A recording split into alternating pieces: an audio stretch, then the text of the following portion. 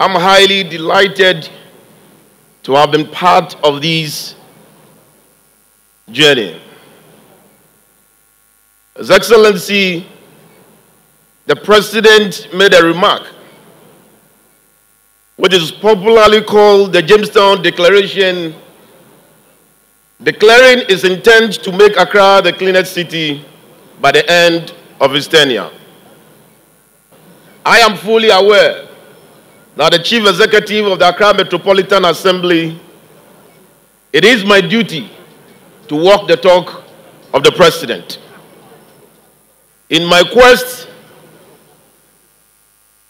to make Accra clean, I have observed over the years that a lot of efforts have been made towards cleaning Accra, but the main deficient is the lack of infrastructure to collect and process the waste.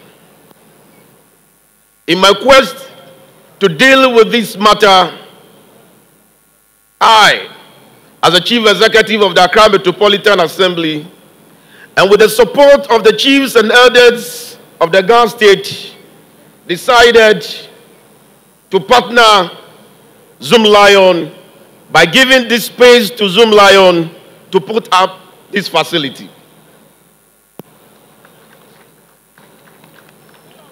I am thankful that the call to Zoomlion Ghana Limited has been very timely. That Accra alone generates over 3,000 tons of waste daily.